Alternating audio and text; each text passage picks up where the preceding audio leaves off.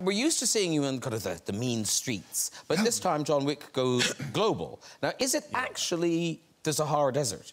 Yes. I had a vision after Chapter 2 that I saw John Wick in a suit walking in the desert.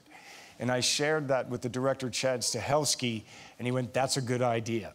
And then, so we tried it, we found a way, and it's a remarkable place. It was the first time I'd ever been there. So when we see you walking in the desert, that is you in the Sahara? That's me in the Sahara with Halle Berry. Now, I would say even tonight... That's not a bad day. No, but I would say even tonight, you are more suitably dressed for walking through the Sahara than you are...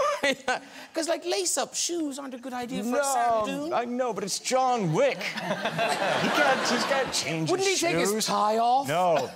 We talked about, like, you know, does he wrap his coat around his head? Does he do all these survival techniques? No.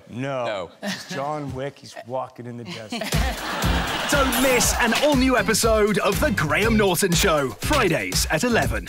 Get caught up at bbcamerica.com, on demand, and the BBC America app.